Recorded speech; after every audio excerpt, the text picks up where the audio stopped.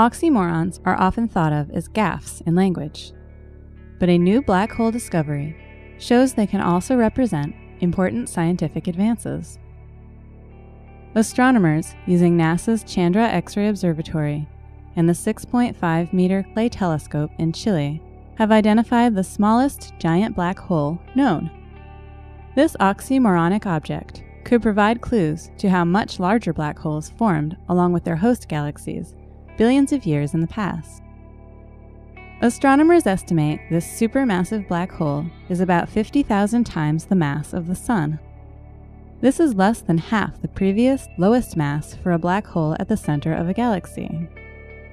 The tiny heavyweight black hole is located at the center of a dwarf disk galaxy called RGG 118, about 340 million light-years from Earth.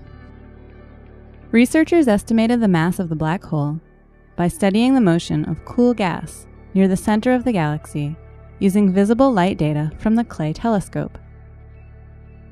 They used the Chandra data to figure out the brightness in X-rays of hot gas swirling toward the black hole.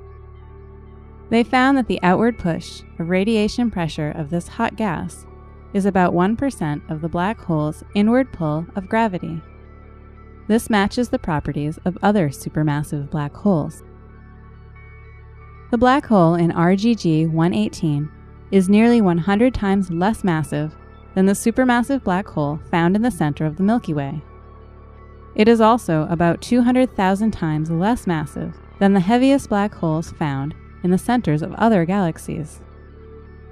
Researchers will keep looking for other supermassive black holes that are comparable in size or even smaller than the one in RGG 118. It is important to gather a large sample because black holes of this size might be seeds that lead to the formation of much larger supermassive black holes.